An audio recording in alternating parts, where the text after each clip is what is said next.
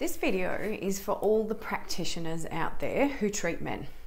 It doesn't matter what you're treating them for.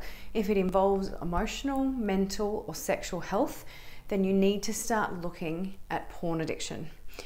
If you ignore the problem, you'll never empower your clients and they can never perform at a high level in any areas of their lives, let alone get over what they came to see you for. I'm Lyell from Integrated Men's Health in Melbourne. I'm a men's health and porn addiction specialist.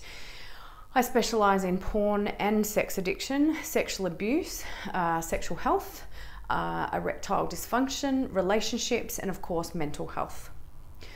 When you work with men, I find that this is the underlying cause of most issues. Porn addiction causes so many mental health problems: anxiety, depression, fatigue, lack of productivity, disconnection from reality, stress and pressure, relationship issues, suicide, and erectile dysfunction.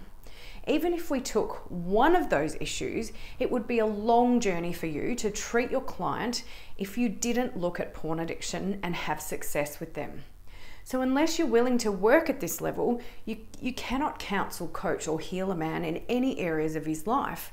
It's the first thing I ask a man when he contacts me for all these other issues, and it's 100% of cases that it comes into play. It's where most of the issues actually stem from. And of course, there are a whole lot of other issues and triggers and voids laying underneath that. If you had an ice addict come and see you, would you treat the mental and emotional health first or get them off ice? Makes sense, hey? So if you are a practitioner treating men and you're listening to this, a business or life coach, or working with men or boys in men's groups, if you don't address porn addiction, you're basically ignoring the biggest cause of issues in mental health, sexual health, emotional health, mindset, energy, and motivation.